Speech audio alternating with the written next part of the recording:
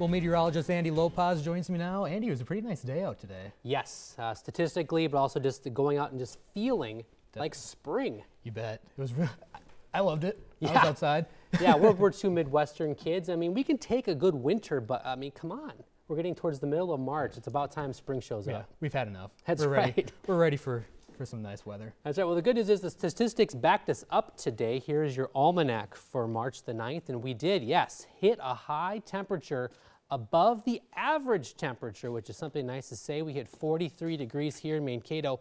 That low is a bit chilly to start the day, but we quickly warmed up thanks to a nice southwest wind.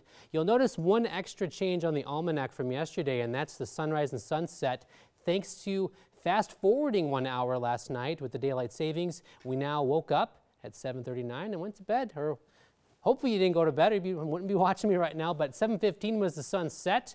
And that's just going to take a little getting used to as far as having the dark hours early in the morning. Now back to that 43-degree mark for the high today in Mankato.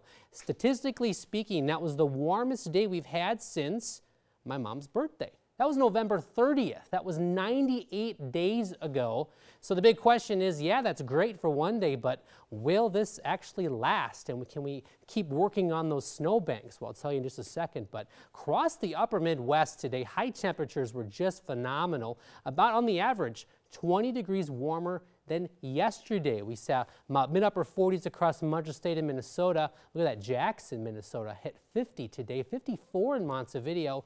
And yes, our neighbors off to the west, we can thank them for bringing in the warm weather, but they had even better days today. Look at that, it was 60 degrees in Sioux Falls, 70 out in Pierre, South Dakota. Now, unfortunately, the wind won't so much be coming out of the southwest tomorrow, but we're still looking for mild conditions for at least one more day. Sky condition-wise, we saw that large deck of rather thin layer clouds, but enough to keep the sun out for most of the day.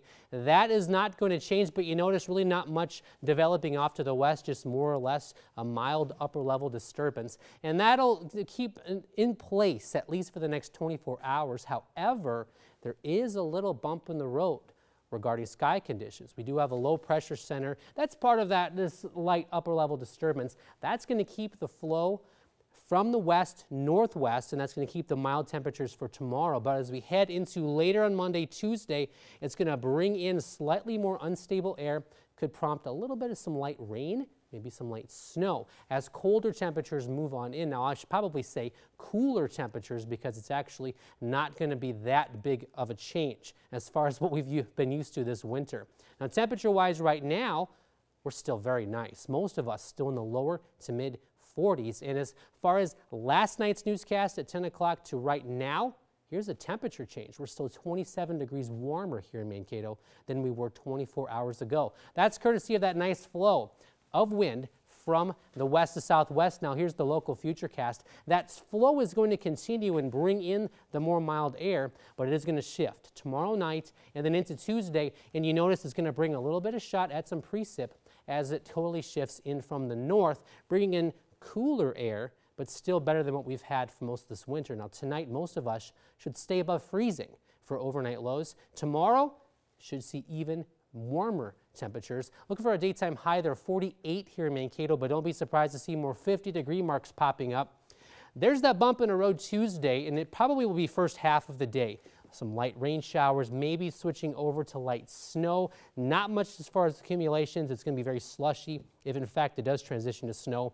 But overall, we're looking for a very great week as temperatures will rebound back into the 40s for highs by Thursday and Friday. Tuesday, I'm a little iffy about. I saw that. Yeah. But no, the rest of the days look pretty great, especially tomorrow. Yes. So bottom line, just enjoy tomorrow. That's right. A very spring-like pattern, which is something, of course, we haven't seen in quite some time. All right. Well, thank you very much, Andy.